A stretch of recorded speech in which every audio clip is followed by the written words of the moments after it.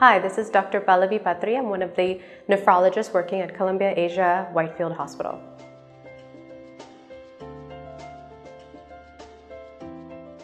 So the diagnosis of glomerulonephritis is usually done with a few simple blood and urine tests to start off with, and then eventually requires a kidney biopsy to better delineate. So on urine tests, we can sometimes see spillage of protein, and that amount of protein can be quantified by looking at a 24-hour collection or one-time urine collection to see how much protein is being spilt into the urine.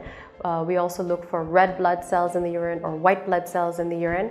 And in terms of blood tests, sometimes we can see a drop in the protein level in the blood. Sometimes we can see elevation in the creatinine level that tells us how the actual kidney function is. We can see other abnormalities as well, including cholesterol abnormalities and so on. But those are the blood tests that we can do. There are other blood tests that are specific to specific conditions, specific types of glomerulonephritis that we won't go into, but there are specific tests that can be done for that as well. But a kidney biopsy is typically required to best understand what type of glomerulonephritis the patient is presenting with.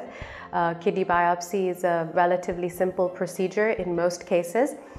That is typically done with the use of ultrasound and with the placement of a needle through the back into the kidney space while observing the kidney with the ultrasound, and small samples are taken from the kidney and sent to the lab for evaluation. The procedure is typically an ambulatory procedure where there are a few risks associated with it that the nephrologist would explain to you at the time of the procedure. But with the kidney biopsy results and the urine and blood tests, the patient can have a discussion with the nephrologist as to what type of glomerulonephritis they have and what type of medication they may need. If it is a glomerulonephritis that involves other organ systems, therefore a systemic disease process, the treatment is targeted at the systemic disease process. If it is a specific, such as diabetes, for example, if it is specific to the kidneys, occasionally the patient may require medications to suppress their immune system, such as steroids or other stronger medications. But the medication, to a great extent, the prognosis and the type of medications and the plan in terms of the treatment plan can be best decided based on the kidney biopsy results.